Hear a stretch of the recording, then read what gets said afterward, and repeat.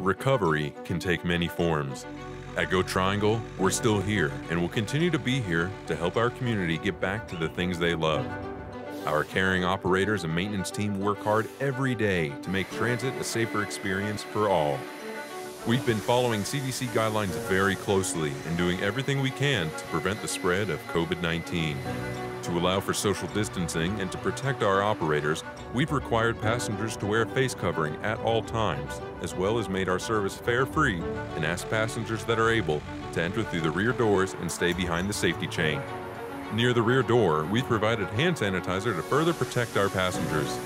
In addition to social distancing, we've implemented a more stringent cleaning procedure that focuses attention on frequently touched surfaces. Our buses are disinfected using a fogger at least once a day, and frequently touched surfaces are wiped down thoroughly. In addition to our buses, the regional transit center shelters and benches are disinfected and sanitized daily. As our community continues to recover, at GoTriangle, safety is paramount, and be assured that when you're ready, we're ready for you.